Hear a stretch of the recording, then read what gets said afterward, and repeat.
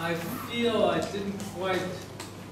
wasn't, or you didn't understand, or I wasn't able to help you understand what I was talking about yesterday with archetypes. And why I was talking about this in relationship to the teenager. You know, we spoke about the birth of the life body through the life processes. And we spoke about releasing the life processes so that more and more as the organic body is formed, the soul body can be formed. Soul body.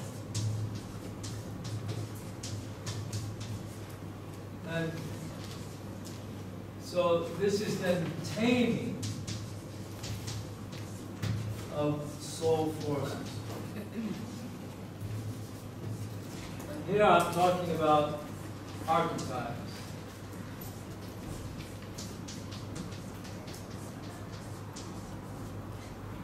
And I would have to say, so this is with the birth of the ego, yeah? And we would have to say, if I can use this word, cognizing, knowing. Yeah? Now think about this.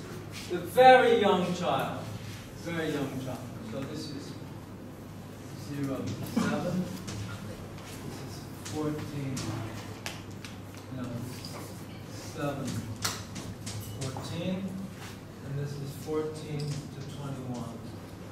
Now think about the child's consciousness here. The child is living in the people, especially the parents, the family.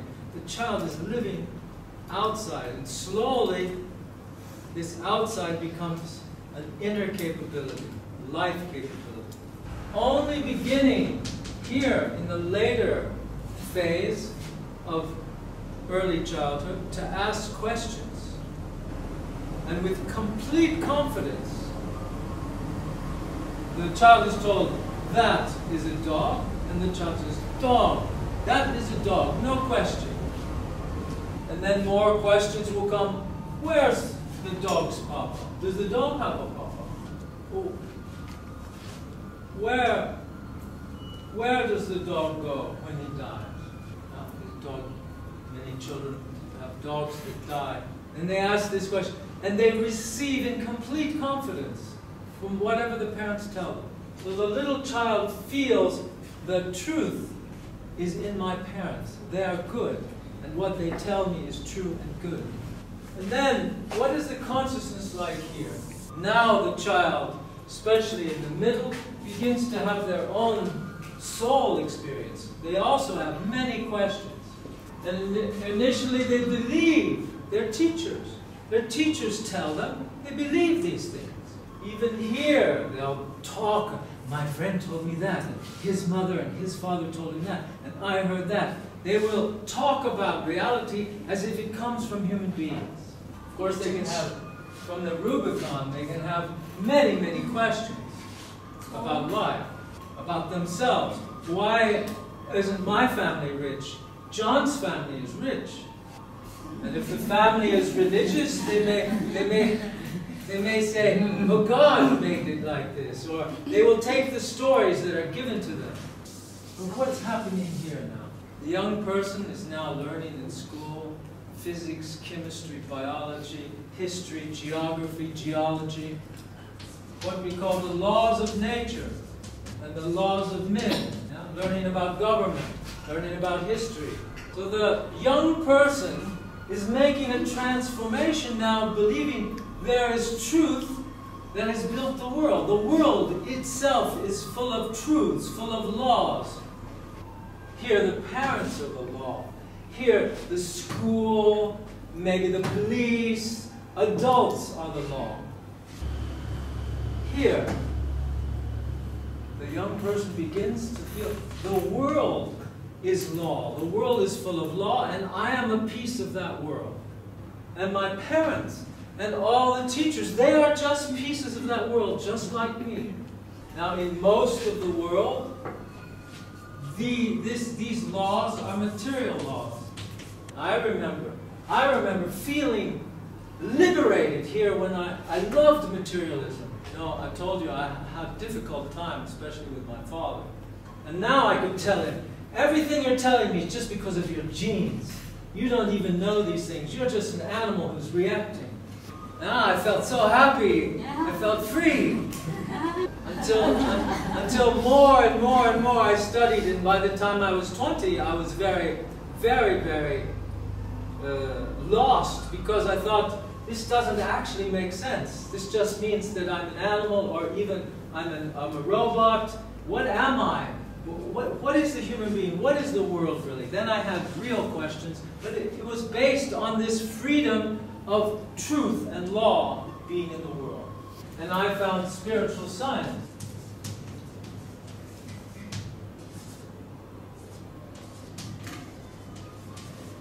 In Anthroposophy. And all of these laws I had learned, they weren't left behind. They were new interpretations for the same facts. Some of them are materialistic in the inorganic world, but I began to understand there are a new way to see life and soul and spirit itself. So whether the child here in the upper school, in the high school, has a materialistic foundation or a spiritual scientific foundation, it's the same facts that they need to meet. Yes? Now these facts all fit together. Whether they're materialistic or spiritual scientific, they all make one giant system, or what we call a worldview. And this worldview has to have a basis, has to have something out of which everything can be related.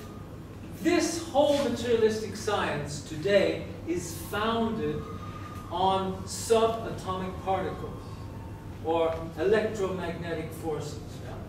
Yeah? Now, if you meet very educated people at university today who understand all of science and history and anthropology and geology, they will tell you the basis for everything is electromagnetic radiation. And this all had its beginning with the Big Bang.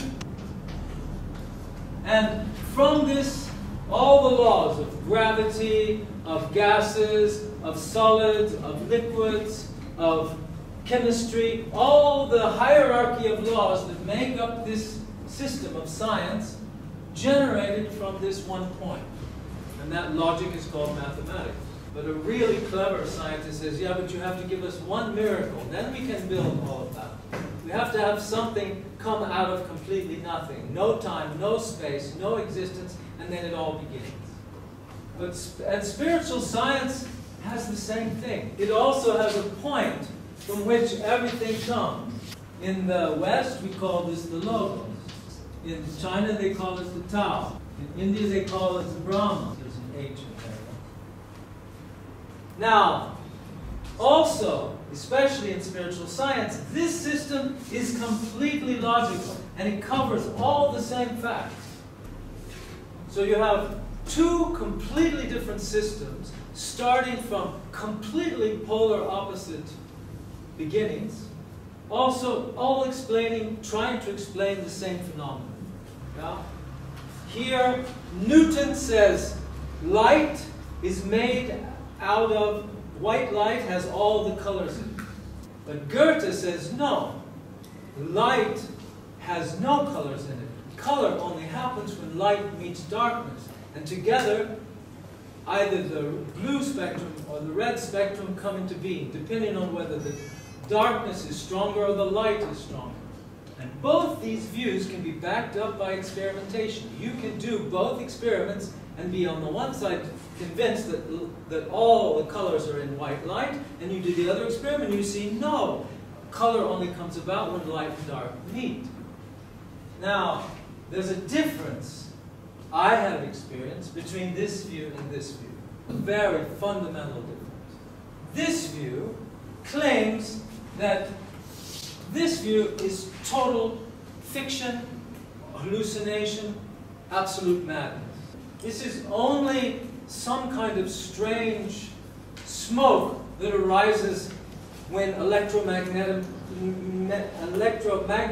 in the brain produces imaginations of a god or a spirit, but none of that is real. The only thing that's real is the matter and its movement. So this view says that this view doesn't even exist. It's just madness.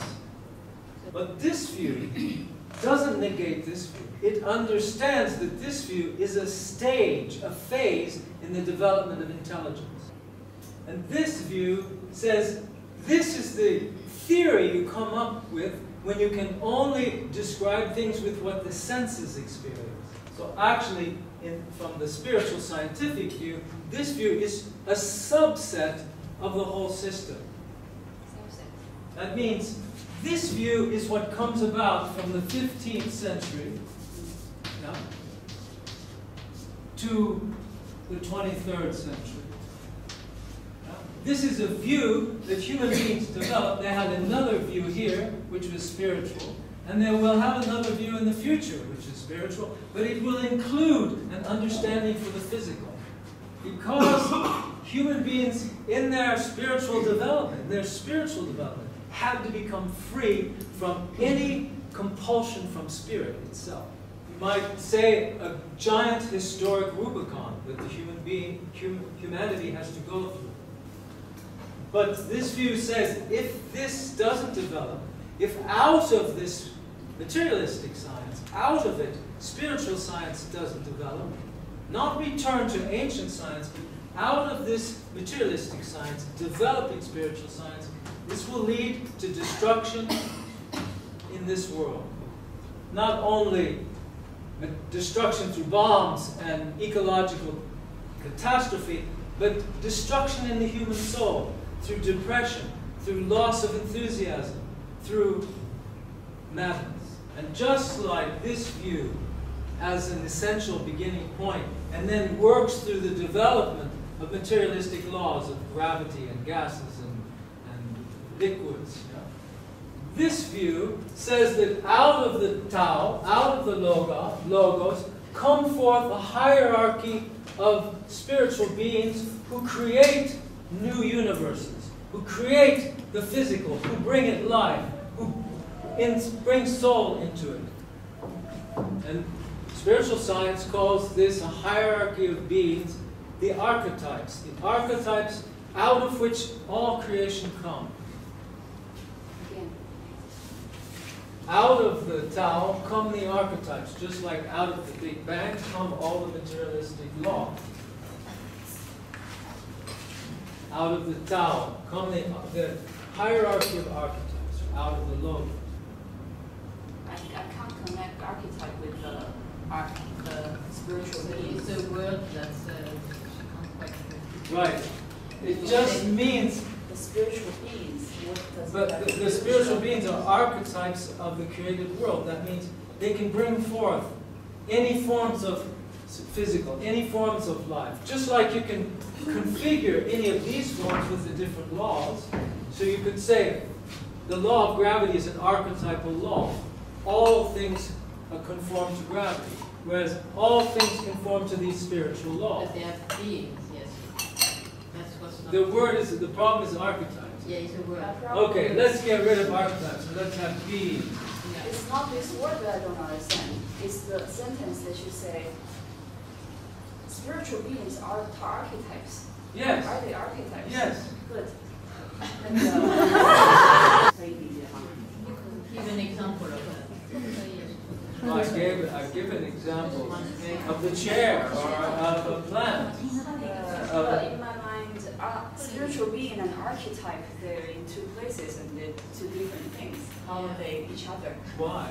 Why? Okay, you have to change your view. Tell me how. What? Okay, I'm going to show you an archetype. You can all have an experience of an archetype right now. Your eye. Your eye. Out of your eye comes everything you think, comes your whole destiny, comes everything you do. Out of your own eye. Yeah, you can make these cameras. It comes out of the eye. Out of the eye understanding how to work with the world, and then creating.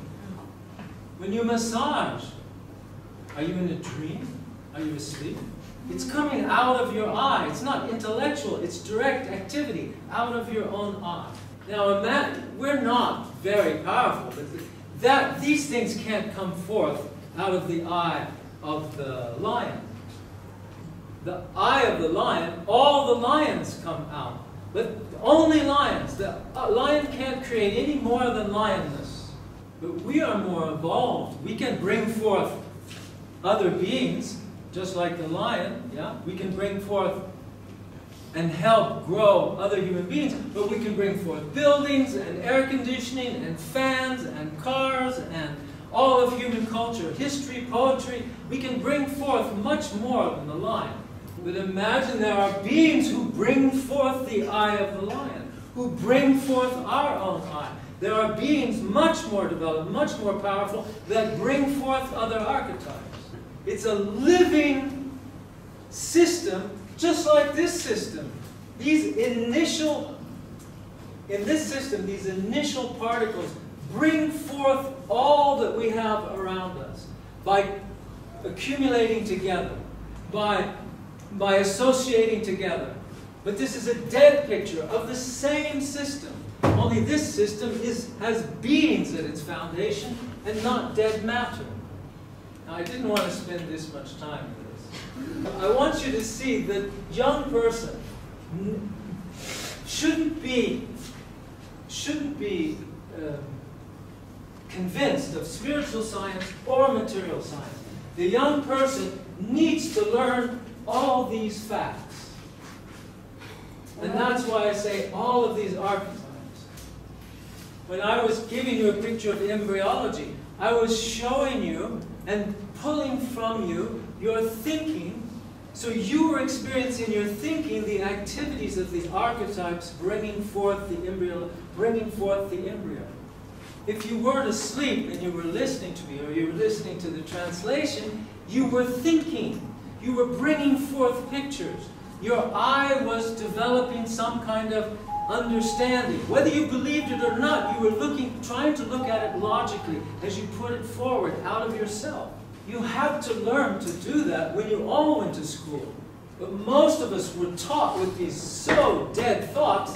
As soon as we take an exam, we want to forget all those things as quick as possible.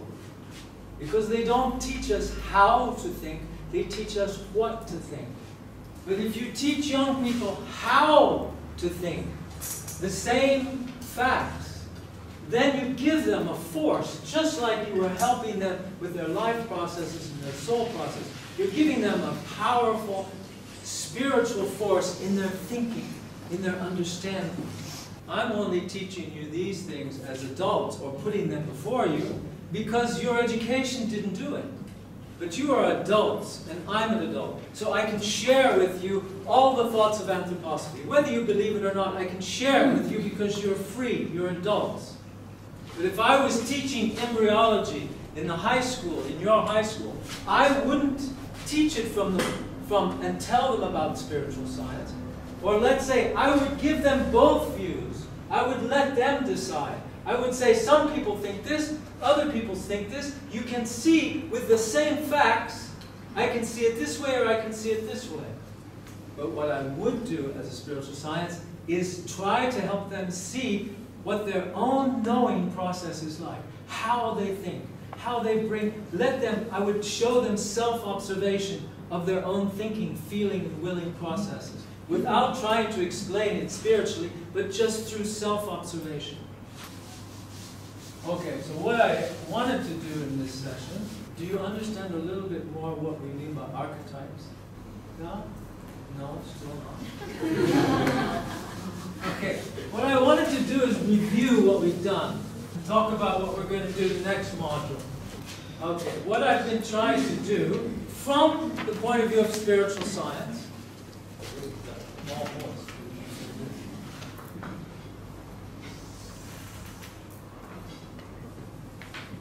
I'm trying to give you a picture of what I call the spiral of incarnations the cycle of life and the phases of existence. That's a big order. And I'm trying to bring what we've talked about over all the modules together. So if we have death here, and birth here, and here we have midlife, and here we have what Rudolf Steiner called the midnight hour. Yeah? Then what have we been looking at? I'm trying to give you a feeling for your whole existence, not just part of it. So rather than death, yeah, because death sounds so bad, I'll just call this dissolving. Yeah? I'll call this dissolving. There's a point here, which we call death, where the physical body starts to dissolve. Isn't that true? Dissolve. So I just put DIS, yeah? There's a point here, we've said this is 3 days. From here, the life body, astral body, and ego are going forward. And then here, only the astral body and the ego are going forward. Yeah? And now, here now, the astral body is dissolved. So if this whole thing is 90 years, then this is about 30 years. And then there's a whole process here, which we'll just call 250 years. We'll call this another 250 years to conception. Now remember what happens here in these first 3 days, in the dissolving of the life body, we see all of our memories. We have our life as one great picture in front of us, of the last life, from here to here. And now, what do we experience here? We experience what other beings have experienced from us, of our last life, yeah? And then we're free from our so here the astral body dies. Now here we're free. The ego can continue further.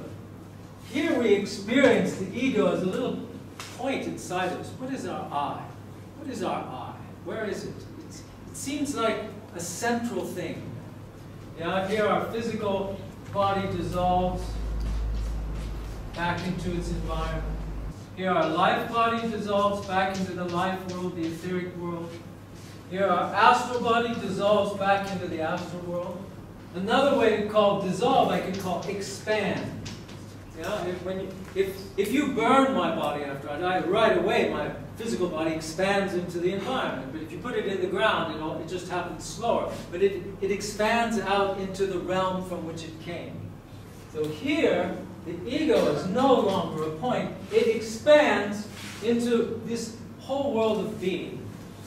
You know, when the mystic achieves this consciousness, he says, in Brahman, he says, I am the world. I am the world. So here, you are the world, and now you learn. So here you learn about your last life. Yeah? You learn from this hierarchy of beings, starting with the angels. All these beings, you live in them, and they speak to you about where you went right and where you went wrong, how you could make a new life on the basis of your last life.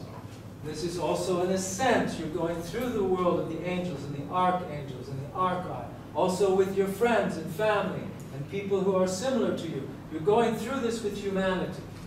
Depending on how high you can go and stay conscious, expanded into this spiritual realm, you'll come to a point where you will have a spiritual yearning, Rudolf Steiner says, to incarnate again, to try again with a new incarnation.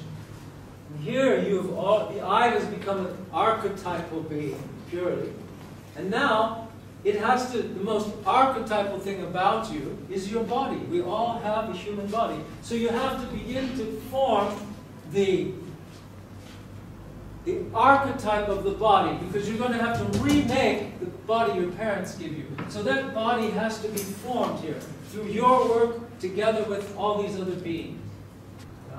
So not a new physical body, but the new archetype which will form the body and reform your new body, especially during the first 7 years. And you have to, coming through the stars, you have to gather the life forces around and form a new life body and a new astral body. And this is very important because here you will put your, you will form your karma into your body. Now here you had to live the effects of your last life, of your karma, what you did, good and bad. And here you have to form that again out of, to continue on. Where you've been bad to people, you have to be good to them. Where you've been good to them, you have to be better to them. That's very simplistic. Okay. And Rudolf Steiner says, oh, it's very, I'm giving you a very quick picture, okay? And Rudolf Steiner says, already here, with the help of the other beings, you're looking for your parents. And so here at conception, your parents get together, and there we started to look at the egg and the sperm, and how they join together. And now all these forces are working together, because remember the eye is here. The eye is here, forming those, and the life body and the astral body. So the zygote begins to form, and we have around it the yolk sac, and the amnion,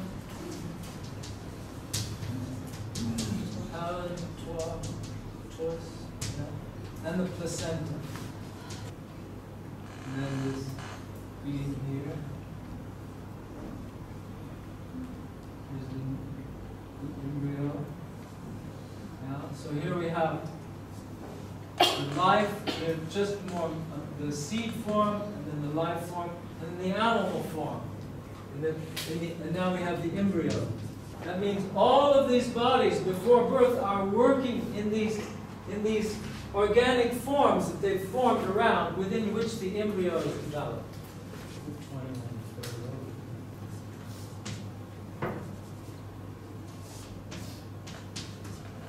All right, and then we've been looking at this whole process here. Mirroring this, these have to dissolve. Now they have to come together and be formed. Yeah. So here you have the birth of the life body.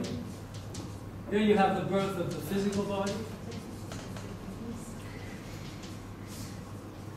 Here's the birth of the life body. Here's the birth of the astral body. And here, birth of the eye. You see how this whole thing here is connected. Yeah? So next module, we want to look at this whole process. This is your biography in health and illness. And here you will unfold your karma. So I want to give you lectures because there are many, many lectures about this from Rudolf Steiner. A picture of how karma works in your adult life. And alongside this, we'll review again the physiology and anatomy in relationship to health and disease. And maybe, and I think this is time also Ellen will be talking about various diseases. Yeah? So we get a feeling for this whole cycle. And that the cycle is always formed out of phases of development where forces in one phase metamorphose to help the forces coming in the next phase. But this cycle is part of a spiral because we never return to the same place. We're always, through cycle after cycle, moving forward until the angel phase. So, there are two things very important here. Why we're bringing this to you in a massage course. Because you're dealing with clients, with people. You're working with human beings. And from the moment you see that client or that patient for the first time, you need to work on your own development to feel this patient is coming to me in a moment of karma, of destiny, and there are many, many things behind this patient that I could sense. So your patience. And two, this is very important for you. Doesn't it strike you as strange that you're always you? Have you ever thought about that? You're always you. You forget about yourself a lot, you're with other people, but many times, especially if you get older, you go, this whole life I've just been me. And this view that I was giving you of materialism, it's so strong today, it makes everyone feel, I'm just some molecules. I'm just some molecules. I pretend to be something more, but actually I'm just a few molecules. And soon I'm going to die. I'm 72, but I'll tell you, it just seemed yesterday I was 20.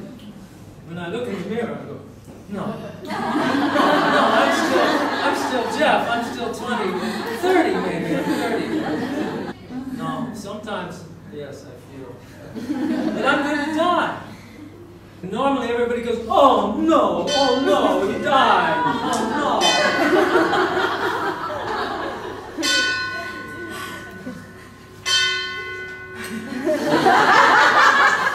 Now I'm not asking you to go around and say, I am the universe. But I've watched my wife when she massages, and she goes into a different place. When she massages, she is really listening. She is really working with all of these forces. So is a great violinist, and they're really playing perfectly. So life is difficult now, and you get disillusioned, and you're tired, and there's too much going on. And women have way too much going on.